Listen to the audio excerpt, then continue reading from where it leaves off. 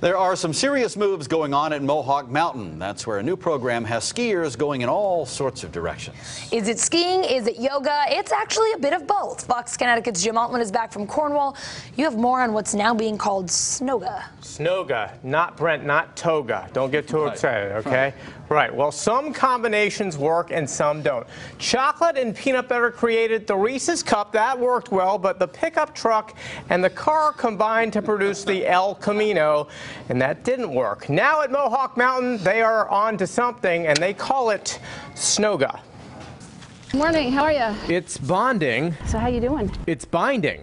And it's all mind, body, and soul. Just by observing the breath and movement, you can feel the healing sensation. At Mohawk Mountain, keeping skiers grounded is a bit of a stretch, and a triangle pose, and a Warrior One move. Remember to breathe. Inhale, exhale. When skiing meets yoga, It's called Snowga. wearing one helmet but two hats, instructor Ann Anderson has brought Matt to Mountain. It was just a natural blend for me of two things that I love, yoga and skiing. What we do is we take a lot of the principles of the ancient teachings of yoga and implement them into a ski lesson.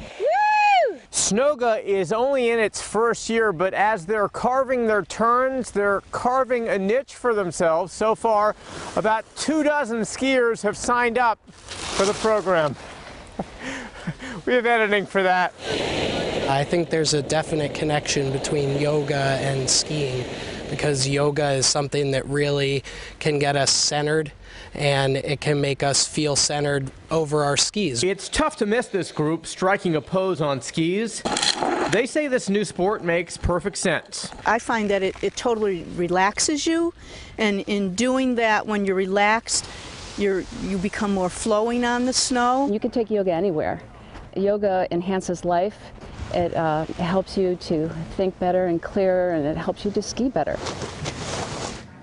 We have editing for that, but we just didn't use it. Snowga classes are held every Tuesday and Thursday at Mohawk. They cater to all skill levels, and yes, Snowga has already been trademarked. Oh, darn. Well, In case it's like a good you're idea. stealing it. It just seems like, to me, it just makes both skiing and yoga harder. Yes, probably. Allison, you're halfway there, right? Yeah, but I think I have the easy half. I do yoga, but skiing, I don't think I could do that. I think they naturally work together. The stretching and Rach, you're a snowboarder. By the way, snowboarders, this works for you guys as well. Telemark skiers, anybody who's on the snow. How do you do your tree pose with both of your feet strapped into it? Yeah, how do you do that? Snowboard, Jimmy? It's more challenging. All right. Makes for good TV though, right? Gosh.